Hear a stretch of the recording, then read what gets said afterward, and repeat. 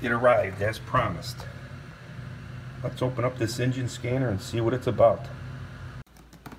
Let's see what we got here.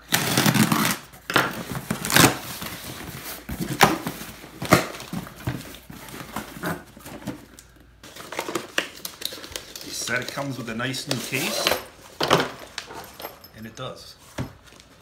Let's see the contents inside.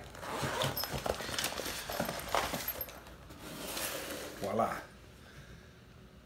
Well, what are we waiting for? Let's go check it out.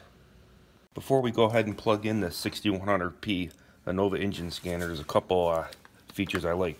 Number one is the cord. It's probably about 4.5 feet long. And number two, everybody's been in that position before where you can't see where you're plugging this in. This actually comes with an LED light. So we're going to get this plugged in and go over the features of the scanner. Let's go ahead and get this plugged in underneath the dash here. See how nice it lights up the port? It really works out pretty well here. So we're gonna go up and plug that into the OBD port.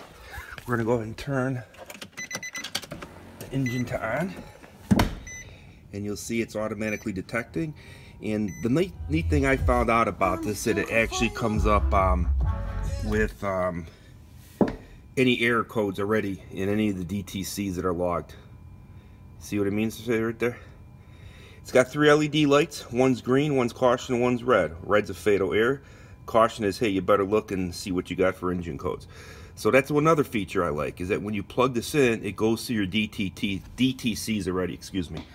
Alright, this one also has a cool function on it for airbags and for the safety restraint system, which is your SRS. Let's go over that right here. Press that button right there. You can also go back into the ODB if you want. We're going to arrow down. ABS. Press the center button. It's going to ask me if I have the correct type of car, which I do. We're going to hit enter again, and it's going to go ahead and scan the ABS system. No DTs for ABS. Okay, so let's go back. Let's go to the safety restraint system. We're going to arrow down. It's going to scan for codes in the safety restraint system. Okay, that's cool. No errors in there. We're going to go over here to menu. And there's different things you could pick out here. There's oil reset light, the battery alternator monitor. That's really cool. That could actually check your battery voltage and your charging of your alternator. And it has vehicle information. We'll pull up your VIN.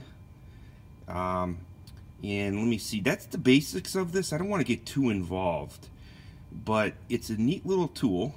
If you want to clear the error codes on everything, it's one press right there. So if you're on the ABS and you want to clear all the error codes in the ABS, boom. If you want to clear the error codes on the SRS, one press of a button, boom. So I got to tell you, the easiness of this, because there's really no instructions, they don't work very well, but it's plug and play. It's simple, it's easy, and I got to tell you, my review on this Innova 6100P, it's a buy. It's a thumbs up. I'd go for it.